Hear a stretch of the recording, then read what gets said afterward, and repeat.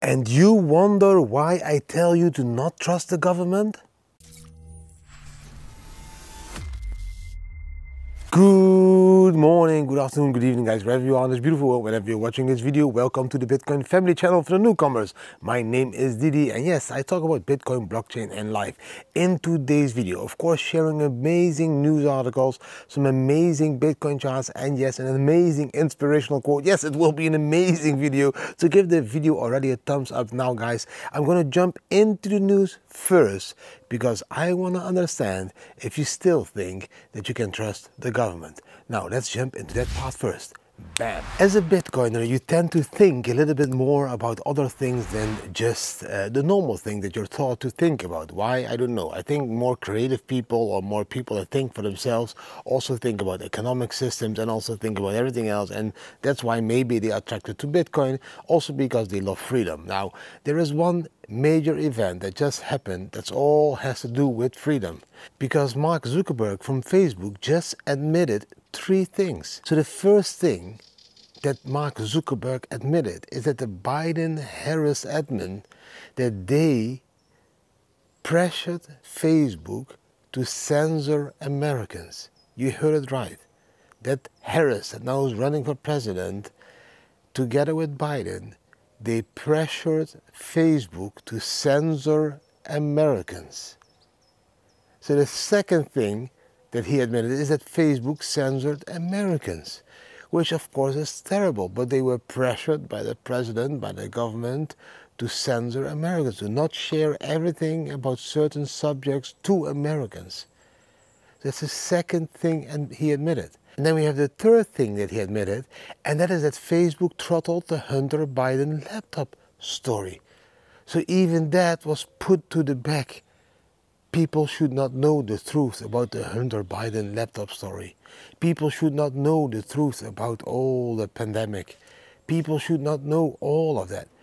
And the American government, Biden-Harris, pressured Facebook to censor all of the subjects on Facebook. So you and I, from the older generation, we are still using Facebook.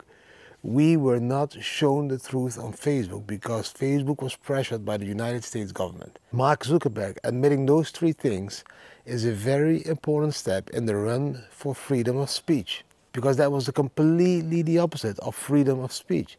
Because whatever we said that we thought that was true about those subjects was not shown on Facebook. That was censored.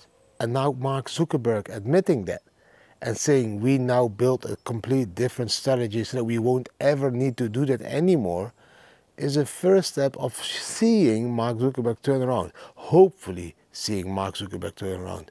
Maybe he is now realizing, wow, if I don't step up now, they will kill complete freedom of speech. They already arrested Pavel from Telegram. Maybe they're going to hunt for Elon Musk. And maybe they're going to hunt for Mark Zuckerberg as well in the future, if he finally has the balls to make Facebook social media again. Not run by the president, not run by the government, not run by anyone else than the community. We should be able to share our opinion publicly, freely, anonymous, whatever way we want on social media. It's just an opinion. There is one thing that my parents taught me when I was young. Words don't kill you. It's not the words that will kill you. It's an opinion. Respect everyone's opinion for their opinion, but you don't need to agree with them. And if they yell at you or if they call you names, that doesn't hurt you. That's not like a punch in your face. These are just words. And you interpret those words as something. And you can give them importance, or you can say, it's just words. Don't make those words important. And I know it's all part of the divide and conquer strategy of all those centralized entities to make people fight. But as long as we as humans agree that words really don't mean shit, that they don't really hurt, why would we then still be fighting just about words, guys? So it's very important that Mark Zuckerberg just admitted that the government was censoring it, and that's my question to you.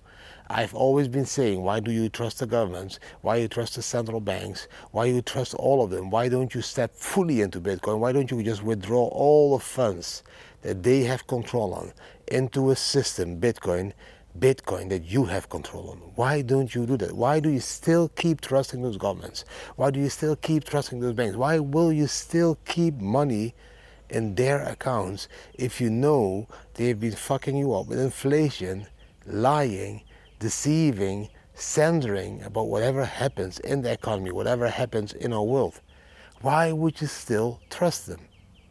Let's build our own system on a blockchain, proposals, voting, collectively decide how to run our world and what to do with the country that we are living in. And that also combined with a decentralized currency, Bitcoin, that we have control on as a community, not a government that can just limitless start to print money again if they are in problems. They will always print themselves out of problems and print the normal people into problems because of inflation. Why are you still believing those people? Let me know down below. Now let's jump into the more important part, the charts for today. The first chart that we're going to look into, guys, is this 4-hour chart. Look how beautiful that sell signal was on the top. We start to close candles down below the yellow stepping line. When we close them down below that, we knew we needed to end and take our profits, guys. So we took our profits, or you opened a short, of course, when we close the candles down below the yellow stepping line. The blue line is down below the white line curling down. We can see the red line on top here in the tricolor, and then we can also see the yellow and the blue starting. When we see this, that's the moment for a perfect quadruple confirmation short.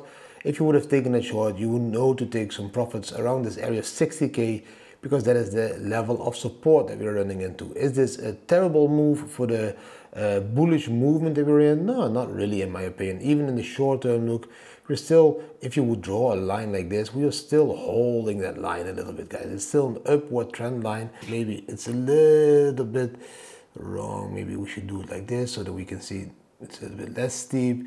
Now we're like waking over here, touching here the candy bottles. We wake. So yeah, for me it's not bearish yet until we break this level of support of 60k.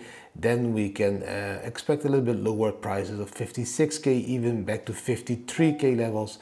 So we need to keep support around this level over here, guys.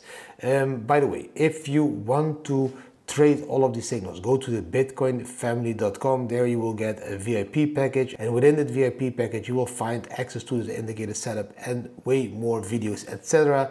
Also, guys, below my video you will find all these links. If you check this link, for example, here, that's the description. In the description you will find all the important links, guys, to the exchanges, Bybit, to Bluefin, the timestamps, and also all the other stuff over here. You will also find, of course, here the Bitcoin signals group, for example, that's on the bitcoinfamily.com. Just click those links and you will automatically go to the website. And it will also be the first comment, always the first comment. I will pin the comment with the most important links, the biggest bonuses, for example, Bybit 30k. Now, if we zoom out to the 5-day chart, we see that Gaussian channel again. And we've been talking about the Gaussian channel a lot, and we told each other, if we start to close candles inside of that Gaussian channel, 5-day candles, that's not very positive. This 5-day candle again closed outside of that body. You can see that the closing, let me zoom in a little bit, was outside of that Gaussian channel. All of these closed outside of the Gaussian channel. This one is opening inside of the Gaussian channel. If this candle doesn't close in 4 days and 18 hours above this Gaussian channel level of 60,600-ish, then we have a full body opening and closing within the channel. If that happens, I'm telling you, we will drop back to 53k levels again over here. And if we can't hold that, we will even be able then to drop lower to 46k levels to the bottom. This is not positive. Is this candle going to close within this channel? That's not positive. If we look in the past, into the last couple of bull markets, whenever we closed a candle within this Gaussian channel, was mostly a very bearish period of 12 months. But there are, of course, always exceptions, like over here, for example. We closed the candle inside the body over there. Then we had 1, 2, 3, 4, 5, 6, 7, 8, 9, 10, 11, almost 12 candles, 60 days, 2 months to be able to break out of that Gaussian channel again. So sideways movement again. Here we already have a sideways movement over a very long period, almost 6 months. We don't want another 2 months of falling down and more sideways. In the bear market, the moment normally we close a candle inside that Gaussian channel, that's when the bull market is over. Of course, we had a bounce here as well, so there's exceptions because we had this double top bull market. But again, when we closed inside with a full body, that was the start of the bear market. The second confirmation is when it turns from green into red. That's a very negative move. That's the bear market. And I was also in that bull market before. The moment we started to close candles inside that Gaussian channel, that was the start of the bear market. Of course, we had the COVID crash, so there's exceptions. There's always exceptions, but it's not a very bullish sign to start closing candles inside that Gaussian channel, guys. We should try to close this candle above 60,600 in 4 days, so we have another candle closing above that Gaussian channel. Now, the more interesting chart that will give you a little bit more of a relaxed feeling, because this is all short-term plays, 5-day charts, guys. Now, for example, over here, this one is very important to understand at the moment, because it's exactly how you feel and how I feel at these moments. First of all, when the price goes up, then people and friends and all my followers think I'm a genius because I said the price will go up. And then when the price goes down, my friends and family think I'm an idiot. And then again the price goes up, and then again my friends and family think I'm a genius. You will keep running into this circle because your family and friends are emotionally attached to that market and can't handle the pressure of a 4-year cycle. They are zooming in and not zooming out. That is what creates these emotions. You're looking at the charts to zoom in. If you want to look at the 5-second chart or the 1-minute chart, you will have these emotions all day long, a lot of times. If you zoom out, you won't have these emotions anymore because you can see that every 4 years we have a higher high and a higher low. So these emotions will only be there if you're too zoomed in into the charts. Now, then we have Bitcoin versus the internet adoption. Just to give you an idea where we are. At the moment, we are around 1999 when it comes to internet and the Bitcoin adoption. So where we were with the internet users compared to 1999. And in 2000, yeah, it was a little bit more. And then it kept growing. But Bitcoin is just very young. The adoption is not there yet. But we are outperforming the internet growth curve. And it's going to be outperforming the internet growth curve way more. More and more people are going to use Bitcoin in the future. But just realize that you're very early. Just think back of 1999 when we still thought that because it became the year 2000 that we would have a collapse of the computer systems. That's how early we were at that time. We are now 25 years almost later. Everything evolved into iPhones, into all kinds of cool stuff that is used by millions and billions of people. This is also going to happen with Bitcoin and blockchain. Then the more important chart for you guys, of course, price charts. Look, the parabolic curve step-like formation, that's where we are focusing on at the moment. Then you have a base, you go up, you create another base, sideways movement, you go up, another base, up, another base, and then you have this sell point, a blow off top. If we look at this chart, we can see the double top of the latest bull market. We can see the bear market bottom being the base over there. It's also a huge cup and handle, as you can see, the cup, and this is then the handle. But if we look at it as this picture over there, then we can see a couple of things. That first of all, my face needs to be somewhere over there. So if you look at these charts, this one is from Geert van Lagen, you can see that we have a base 2 over there, base 3 over here, there another base, and then we should be going here now with a parabolic curve all the way up to 0.5 where we should be selling. I don't believe in 260 to 300k, I believe that you should be selling somewhere in this area, guys, over there between 120 and 155, 60k, that's my target. But that is how you compare these fractals that we can see on the chart now with this parabolic curve stepwise formation over there. If this blue line, this line is now being broken by the Bitcoin price, it's around 73k. That's the validation of wave 5. This over here, the green line, should be the support line, 53k. So if we fall down once more, it will be to 53k. If we break this level and we fall even down below this level, 30k, then the invalidation of that wave 5 is completely there. So all this area is still a safe area or a bear trap area where Bitcoin can even drop to and not be in a bear market. We could still then, bam, recover into a bull market all the way into the end of 2025. So just be prepared for all this volatility. Yes, we could go and create a new all-time high now in 2024, but the top will be somewhere in 2025, towards the end, in my opinion, of 2025. Then we have this chart, and it's of course again a chart that I already showed you of the rational route.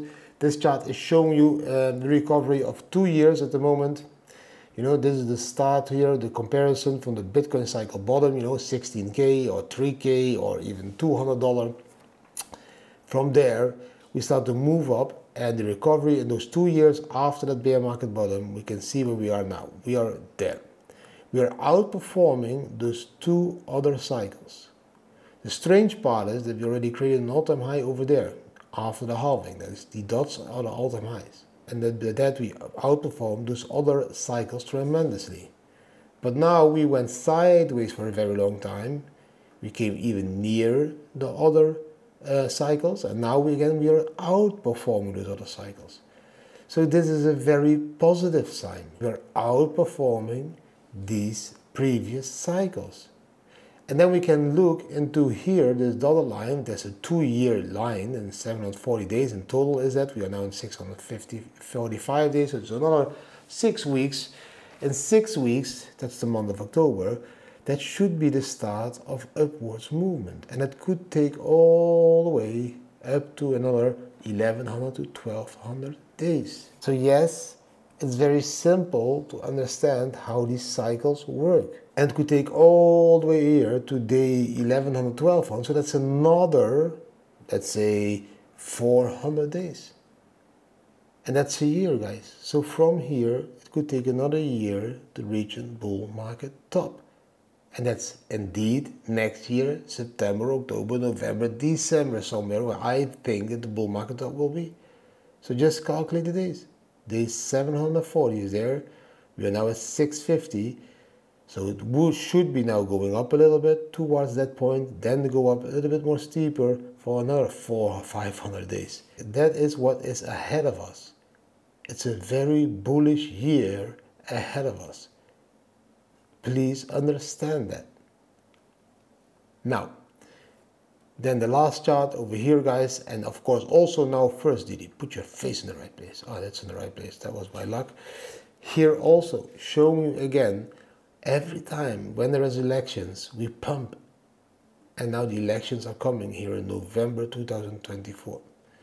Towards the elections, we will grow a little bit. And then from those elections, money will be starting to be printed because the new president wants to show off and they want to pump money into the market. And that is what makes Bitcoin go up again, because the smart money will move into Bitcoin, not into fiat currencies, into Bitcoin. And that's exactly what your money should be doing now as well, moving into Bitcoin. I hope you made again some profits in the short-term volatility of Bitcoin, 64 to 59K.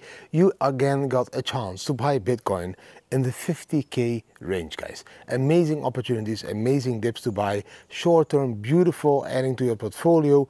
Long-term, we understand what is going on. We just zoom out. We just saw the charts. We know exactly where we are. We know exactly where we're going. We do have 12 months more of bullishness ahead of us. It's not going to go down to zero from here. It's not going to go into a bear market. 2024 is going to be a little bit bullish towards the end. Maybe a new all-time high, 80K, 90K. And then again in 2025, we'll have that massive run all the way to maybe 160,000 US dollar per Bitcoin, guys. At least that is my target. And you know that there is higher targets, but this is not the end. The charts are showing us, and I believe TA, where we are at the moment, what direction we are going, and where somewhere the end phase will be, guys. and it will be in the last part of 2025 in Q4, in my honest opinion. Now, hopefully you all understand those charts. Hopefully you learn to zoom out in Bitcoin, look at that bigger picture, and try to zoom in at life. Enjoy every single minute of the day. You should not be zooming into the charts and freaking out about every minute of the day about Bitcoin. Bitcoin is a long-term investment. Look at that bigger picture. Life, every single minute of the day should be a beautiful minute of the day. You should be focusing on that. Make life beautiful. Bitcoin will do what it always did. It will follow the 4-year cycle. It will go up. Don't freak out about that. Freak out about not doing what you love to do every single minute of the day. That's what you should be freaking out about. You should be freaking out to pressure yourself to do every single minute of the day exactly what you want to do. That is what life is about, guys. Now, let's jump into the last part, the inspirational quote. Bam. The inspirational quote for today, guys, is a very simple but very powerful one. Comfort is the enemy of achievement. Whenever you move around in your comfort zone, the level of achievement will be very low. The moment you step outside of your comfort zone, that is when the level of achievement increases tremendously.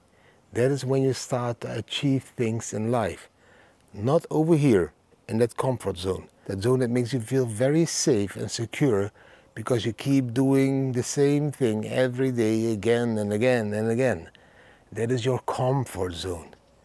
If you want to start achieving your goals, follow your passions, follow your dreams, follow your gut feeling. That is the moment you need to step outside of that comfort zone. And stepping outside a comfort zone is one of the hardest tasks in life. And I know this because I did this. And not only I did this, my wife did this, my children did that. We stepped completely out of our normal comfort zone. Out of our huisje, boompje, beestje, that's how we call it in the Netherlands. House, garden, baby, and a dog. You know, that life, that comfort zone that was taught us that that would be the way to live life, to feel secure, to be happy. That was our comfort zone. We felt very safe. The unknown that we were running towards, the adventure, traveling around the world, selling your house, not owning any assets, not owning any cars, not bringing your children to school, all of that was the unknown. That felt very uncomfortable to step out of this zone into that zone. That was a huge leap because we were already 38, my wife and I. So we were already 38 years of being in that comfort zone, living in that comfort zone. To take that step was a huge step. But that step was the most important step ever for our family. If we wouldn't have taken that step, we would still be living in that comfort zone. And now because we took that step, we stepped out of the comfort zone, we started to achieve things in life. Not only financially, but also mentally, physically. We became way more happy as a person, as a family. We started to achieve goals, helping poor people all over the world. We started even to achieve goals financially, becoming richer every 4-year cycle. We were able to do things that we wouldn't be able to do in that comfort zone. We started to confront ourselves with things that were new to us. But that was the adventure. Our lives changed from a boring, normal life, running the hamster wheel collectively with 5, into a very adventurous life of which we still don't know where it will end. It's one big adventure because we were able to step out of our comfort zone. We don't know what tomorrow will happen. We don't know where we will go the next week. Mostly we don't know what will happen the next day. We don't have anything planned. We only know that we will go to Thailand in a couple of weeks. What will happen there, we don't know. And if we take it from there to somewhere else, we don't know. It is still one big adventure. Yes, we are slow traveling nowadays.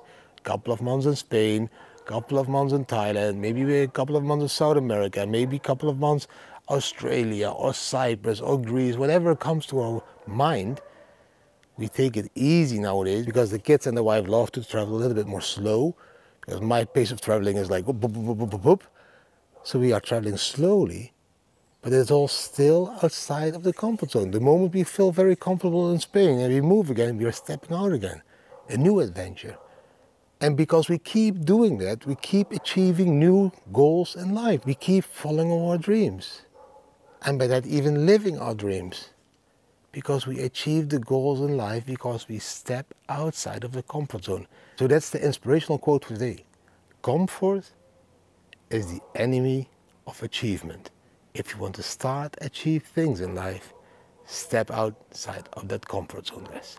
That was everything for today. I hope you really enjoyed this video again. If you did enjoy the video, give it a thumbs up, share it with your friends and family, subscribe to the channel, hit the notification bell, and leave a comment. What do you think about the charts, about everything else that I talked about? Oh yes, and today I will add a couple of new t-shirts because I saw some comments that people want smaller Bitcoin logos, smaller Bitcoin taxes on the shirt. So from today there will be a few of these tank tops and normal shirts with a very small text, to be or not to be, or a very small text, Bitcoin original. All of those will be available from today in our shop on thebitcoinfamily.com. Thanks for watching. I wish you an amazing day. Sorry I wasn't there yesterday, but I need to handle some stuff, guys. Tomorrow again in the morning, another beautiful Bitcoin video. See you tomorrow. Bam.